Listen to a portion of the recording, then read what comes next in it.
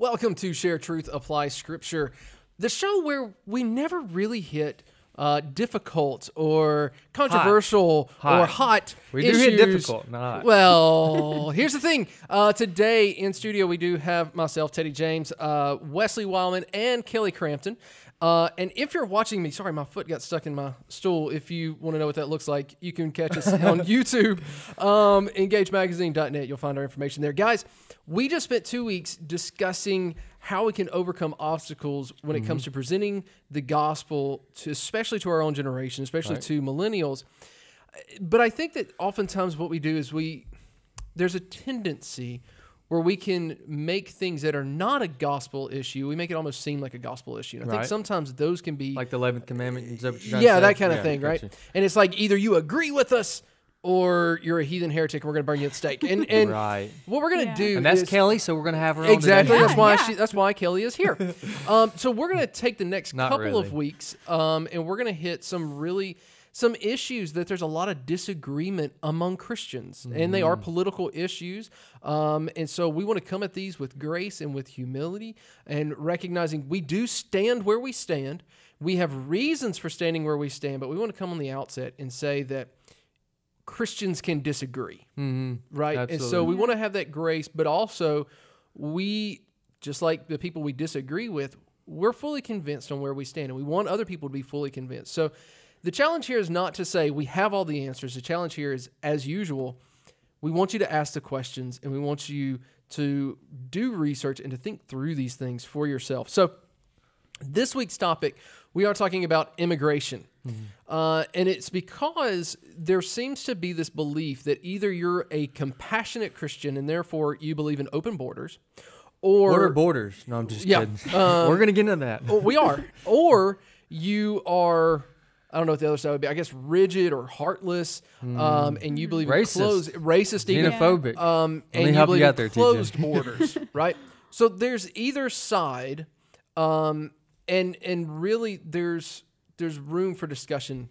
There's discussion that needs to happen. Well, and I do think, although like you said, and I think your introduction was perfect, that there's disagreement in the middle for sure. But I do think both sides as an extreme are both wrong. Oh, I completely agree. I do want to get into that. I definitely want to get into that. But there will be some, and there'll be some room for disagreement, especially toward the end of our conversation. But at the beginning, I wanted to start off, looking at our notes and what we wanted to hit there, I wanted to start off by saying that there are some things that are common ground that I think we should all agree on. Yeah, and I think one of those is that immigration is good. Yeah. Now, we disagree. Now, there are people, again, on the extreme that say closed borders is the only way to go.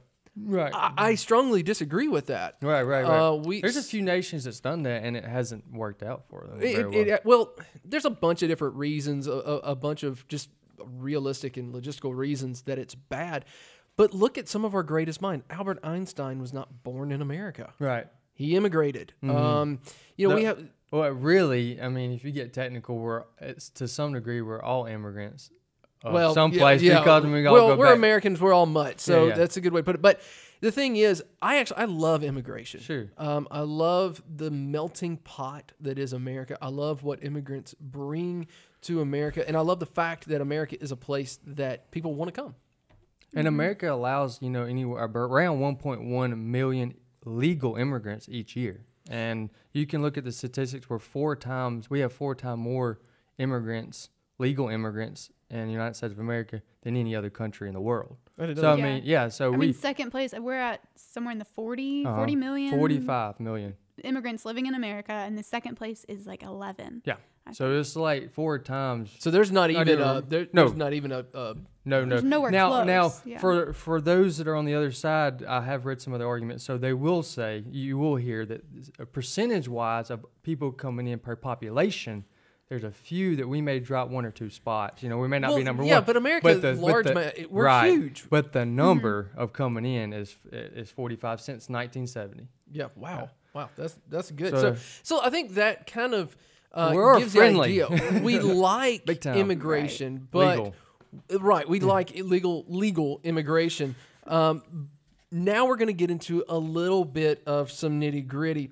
I think we do have to lay down some groundwork first. All right. And there's a little bit of groundwork that has to be done whenever we're discussing things, because this is a legal issue. This is a policy issue. And therefore, it's a national issue. So when we approach these things, we come at it from a position of we need to respect the authority God has put over us.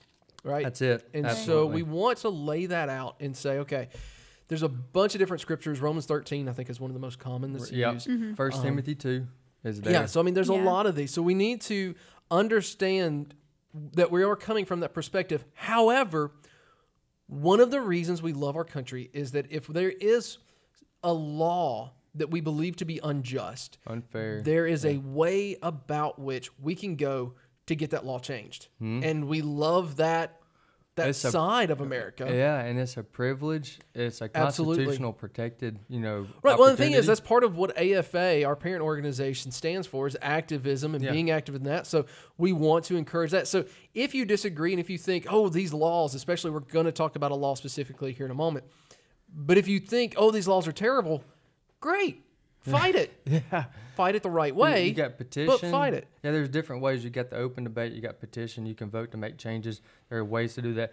I wanted to mention, and just real briefly, and then we'll reset and we'll get moving, but the fact that I love Daniel's example of this, because we are, whether we think it's unfair or wrong or not just, we're commanded in Scripture, at least in two different places that you mentioned, Romans 13, 1 Timothy 2, that we're to submit to the governing authorities and to live at peaceable with all men and all that. However, there's only one instance in which we are commanded to disobey, and that's if the government coerces us or forces us to disobey God, okay? Right. Because government is not our ultimate authority. And my favorite part about what I just said is we have an example of both cases, and that's in Daniel. Okay, so Daniel was at one point about to be coerced or forced to change his eating habits, in which God commanded him to do originally. And I love the word creative alternative is, instead of the spirit of rebellion where he'd stand up and go, no, I'm not doing that, you can't make me da-da. He thought about it for a minute and was like, well, look, how about you do your eating habits, I do mine for 10 days. My team does the way I think we should do it. You do it your way, and the best team, let the best man win type thing is what he said. Right. And that was a creative alternative. But there was, in chapter 6, you'll see where he was forced or coerced to do away with his private prayer life. And he said, sorry, not going to do that. And of course he was thrown in the lines, and we know the story. So we have a biblical example of someone thinking of a creative alternative, not a rebellious spirit. And at the same time, later on in his life, years later, he was also had to say... That comes with maturity as well. Comes with it. You're listening to Gaze Magazine on American Family Radio. Thank you so much for tuning in. We're talking about the topic of immigration. We're just getting started. We got a lot to cover. Kelly's got a paper full, and I can't even read your writing over. Can you read your writing over there? I can read my own handwriting. Kelly's an intern, so we find ways to pick on her. And if you want to pick on her, you can get on her EngageMagazine.net.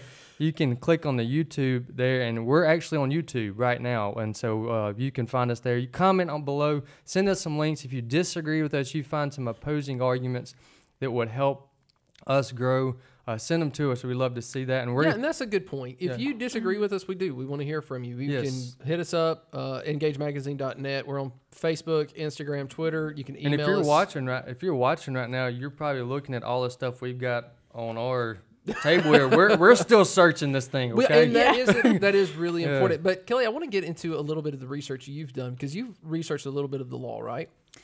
Yeah, just briefly. I mean, just an overview. I don't know the details. No, not saying that you do. But what was one thing that you found interesting in the short amount of research you did? I think just the reminder that, I've had a lot of immigration debates with people on both sides of, the ultra compassionate side and then the ultra closed borders side.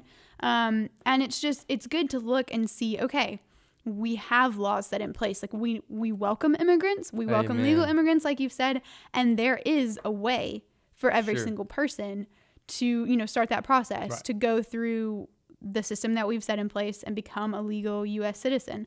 And I looked up a good amount about green cards and about the whole process. There are like 10 steps to the naturalization process that you can take. And I think the biggest thing that I took away was how I think that it does get very, very complicated, and that a lot of people have really struggled, and it takes years and years and years. But I mean, just looking at the website and everything, it's like, okay, this is possible. Yeah. Like, we want people to come into the country, and we want people to come the legal way. And the green card eligibility requirements, there's a long, long list of ways that you can get a green card. I mean, just any connection. And there's some super random things too that I was like, wow, that's an interesting way to go about it. But I mean, there's ways for everyone to come in to the country. And we have spouses here at AFA who are legal immigrants who have gone through the process, and they could, they could tell you how that's we have done. one of our writers, Stacy, now seen, There you is go. married. Yeah. Go check out some of her articles while Yeah. you're at EngageMagazine.net. Yeah, in fact, she's got a really interesting thing she wishes people would have told her about marriage before Yes, she got that's married. her most recent article. Yeah, It's great. yeah, That's a good article. It is. It's a great article. But her husband was born in India. Okay. I had the privilege of going to college with Maurice, her husband, and great guy, and still working on his citizenship. Yeah. It is not a short and easy process. It's not a drive-through, go to like a Chick-fil-A thing.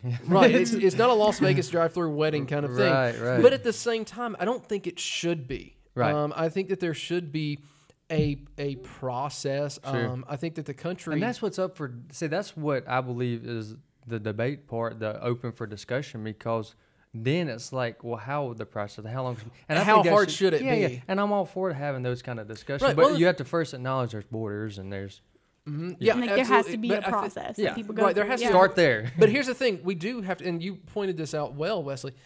There is an underlying assumption in that one, we believe that there should be a process, and two, we believe that there should be a defined. Okay, this is America. Yeah. And this is what an American is. And there's a bunch of assumptions here that, again, I recognize people are going to disagree with. People are going to disagree with, oh, you can't define American like that. Right. And again, that's okay. I want to reiterate, what we're discussing here is a worldview issue. When we're coming from Scripture, there's not a particular verse we can point to say, here's the hard and fast rule. But there are principles that we can draw out of Scripture, and especially when it comes to the issue of illegal immigration or the children of people who came to America illegally, who did bypass the process that we just talked about. What do we do with them? What do we do with the 17-year-old whose parents are here not legally? That and many more issues we're going to talk about coming up in the next segment.